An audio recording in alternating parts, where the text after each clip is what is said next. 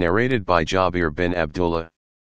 The Prophet peace be upon him said, enjoining, all that is good is a sadaqah. Narrated by Abu Musa al-Ash'ari.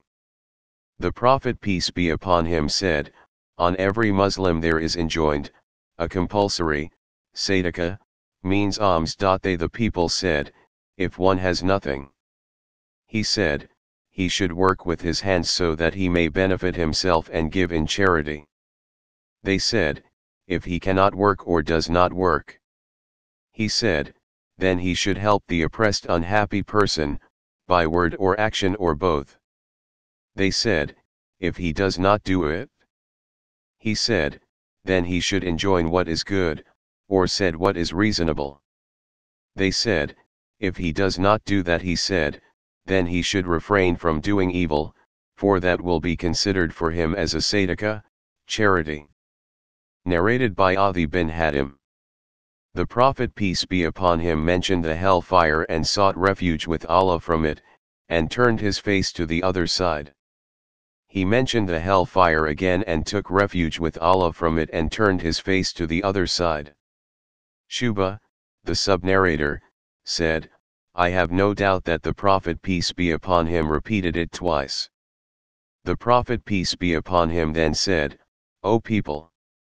Save yourselves from the hell-fire even if with 1/2 of a date fruit given in charity, and if this is not available, then, save yourselves, by saying a good pleasant friendly word.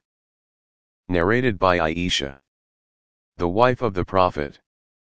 A group of Jews entered upon the Prophet peace be upon him, and said, As-samu alaykum means death be upon you. I understood it and said, Wa alaykum as-samu wal lan. Death and the curse of Allah be upon you.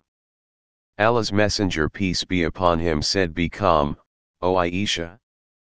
Allah loves that should be kind and lenient in all matters. I said, O Allah's Messenger peace be upon him. Haven't you heard what the Jews have said? Allah's Messenger peace be upon him said, I have already said to them, and upon you. Narrated by Anas bin Malik. A Bedouin urinated in the mosque and the people ran to beat him.